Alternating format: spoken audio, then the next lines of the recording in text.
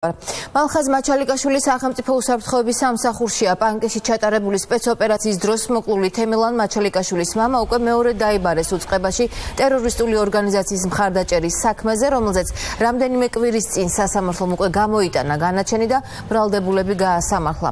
რას უკავშირებს მალხაზ მაჩალიკაშვილი და მისი ადვოკატი სულში ამ საქმეზე დაბარებას ახლა მარიამ გაფრინდაშვილი ესაუბრა მათ. მარიამ, გისმენთ.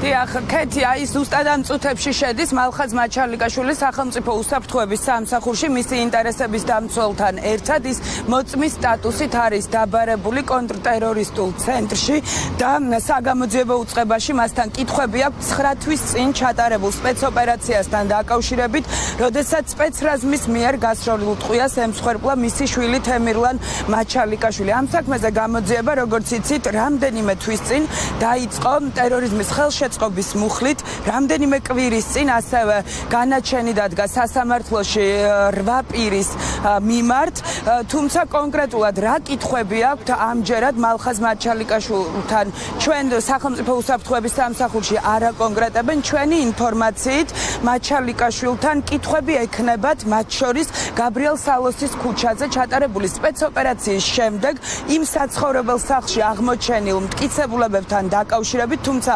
კონკრეტულად რა მტკიცებულებებია ამის შესახებ კონკრეტულად საუბარი ჯერჯერობით არ შეგვიძლია, თუმცა ჩვენი ინფორმაციით კითხვები ექნებათ სწორედ კონკრეტულ მტკიცებულებებთან დაკავშირებით. თავად მალხაზ მაჩალიკაშვილი აცხადებს, რომ ეს არის სახელმწიფო უსაფრთხოების სამსახური ცდილობს, რომ მოახდინოს ამ ფორმით ზეწოლა მოკლული თემირლან მაჩალიკაშვილის ოჯახზე და აცხადებს, რომ ამ საქმესთან მას კავშირი საერთოდ არ აქვს. Που με მადანაშაულებენ ტერორიზმის ხელშეწყობაში, ესე იგი ეს იმას ნიშნავს, რომ სახელმწიფო ჩადის კაცობრიობის წინაშე დანაშაულს. გამორიცხავთ, რომ თქვენ ბრალი წარგიდგინონ ბატონო მალხაზ? ამ სახელმწიფოში არაფერიც არ არის გამორიცხული. აი, რა ინტერესი აქვთ ამჯერად უკვე თქვენი? რას ფიქრობთ, რას ვარაუდობთ?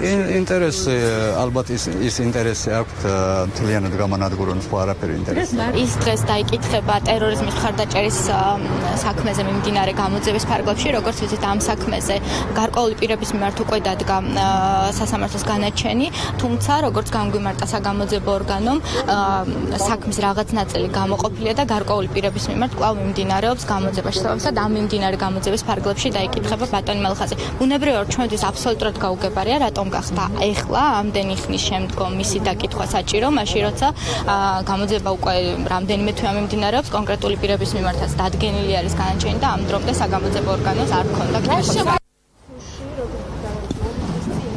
მალხაზ მაჩალიკაშვილი შეგახსენებთ, რომ რამდენიმე დღის წინ ასევე იმყოფებოდა კიდევ ერთ საქმეზე დაკითხვაზე მოწმის სტატუსით. ამ შემთხვევაში გამოძიება მიმდინარეობს ტერორისტული აქტის მომზადების საქმესთან დაკავშირებით და ის მოწმის სტატუსით გამოკითხეს, როგორც გითხარით, ამ წუთებში ის უკვე შედის ადვოკატებთან ერთად სახელმწიფო უსაფრთხოების სამსახურში და კონკრეტულად რა კითხვები ექნებათ მათთან სავარაუდოდ ამ საგამოძიებო მოქმედების დასრულების შემდეგ გაირკვევა.